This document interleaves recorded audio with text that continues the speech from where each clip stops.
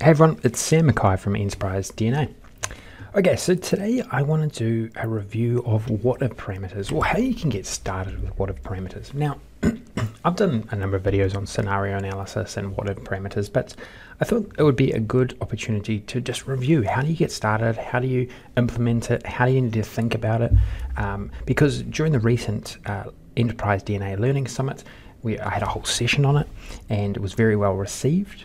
So I just thought, look, I think we should just do a deep dive into what-if parameters, and then you can see, the potential with this completed solution that I'll showcase to you now. Incorporating a lot of these parameters and running that really high quality scenario analysis.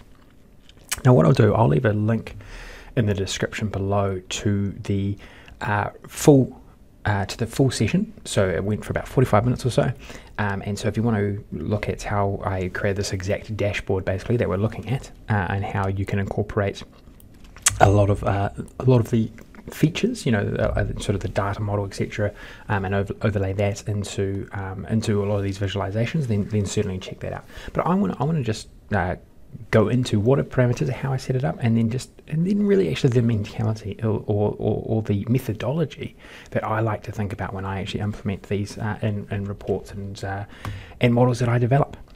So the key thing to note, I guess the key thinking you've got to do around what-if analysis implementation is, what sort of variables are we going to shock? This is how I think about it. Now, when I say variables, we want to think about, okay, well, what actually, if we were to run some sort of scenarios, what are the variables that could impact a change or could cause a change in our results? And those are things like variables like pricing, variables like demand, costs, or even if you want to think more broadly, I would even classify things like competition or something of that nature. I mean, that is a variable that could impact performance, or the performance in a particular scenario that you might want to overlay on your results. So what we have to do is we need to try and incorporate some sort of parameter, these what-if parameters, into these variables, right?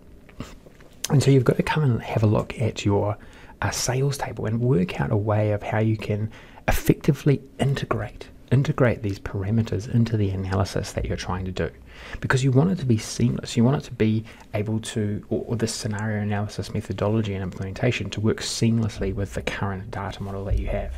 Now, if I look at my sales table here, you'll see that, say for instance, we wanted to change the demand, or we wanted to run a scenario on demand, well, we actually have this order quantity column which we could impact, and that's going to affect, say, or that's going to represent, say, changes in demand, because if demand goes up, you think it would sell more, right? Or if demand goes down, we're going to sell less. And so that is in isolation a variable within our fact table that we can shock. Now, if we wanted to do the same to price, we also, luckily enough, have a unit price column as well, right? So we can also shock this one. This table in effect is actually set up nicely for us to now integrate these parameters.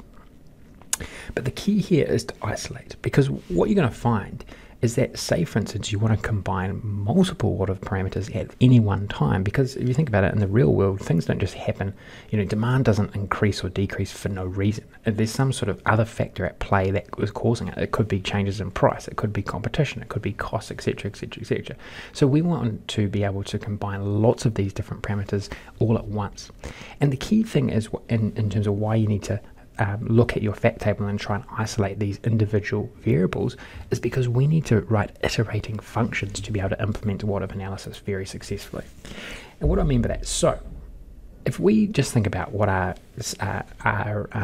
benchmark is, right? Our benchmark might be sales, or it might be forecast sales. Well, that's just going to be a pretty standard calc in a lot of cases, but somehow we need to be able to, for every single potential transaction in the future or in the past, even if we're comparing in the past, we need to somehow overlay these individual parameters on those variables. So let's have a look at exactly how I did it in this case. So I've created a measure, and I went through this also in the session. I created a measure using SumX. So this is the key. This is basically the key thing to think about. Key part of the methodology. First of all, you got to think about it right, and then you got to implement it. And usually, you're going to have to use an iterating function. So you got to understand iterating functions well. In this case, I've used SumX, and what I'm going to do at every single row in the sales table, because SumX is an iterating function, so we're going to iterate through every single row. We are going to times or multiply the quantity by 1 plus the demand scenario. So you see here we've got a demand scenario. In this case, it's currently on 6%. So that's going to be 1.06, and then multiply the calculation we get from that by the price multiplied by the pricing scenario. So you see here we have now combined or integrated, say, our what if parameters here into our actual results. And so that's how we've now integrated these unique parameters that are dynamic, obviously, because we can change them up and down like that. But they are then integrated into the actual results that we might have now, or we might have projected results into the future. It's exactly the same technique.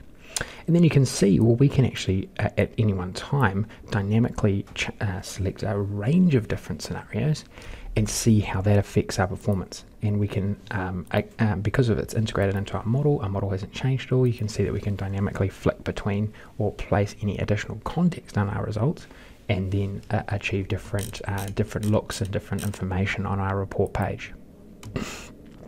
So pretty powerful stuff, right? Now, to actually create these what if parameters, it's really not too difficult, and I won't go through exactly how to do it, but basically all you've got to do is find the what if parameter icon, which is in the modeling, I believe, modeling ribbon, and then put in the sort of the bounds of the parameters that you want, and then overlay those into your visualization.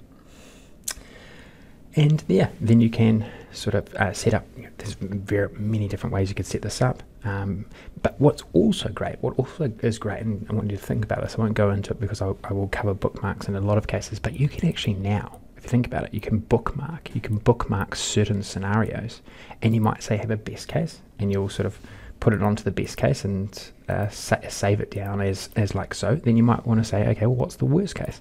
And then you might want to reset your parameters and then bookmark that. And so there's so many different ways that you can now tell great stories with your what if parameters and revenue and scenario analysis. So that certainly quite excites me in terms of the potential there. Okay, so I'm just going to wrap this one up. As I said, I'll put a link below to the full session where I went through this and obviously more because I had more time, and showed how I was able to create the visualization like it currently is here. So certainly, if you want to check out that replay, certainly recommend it. And yeah, I think that will wrap it up for now. If you like the content, certainly throw the video a like. Really appreciate it, and don't forget to subscribe to Enterprise DNA TV. There's so much more content on Power BI coming out very, very soon. And I don't want you to miss it, so certainly subscribe if you want to get that. Okay, all the best. Cheers.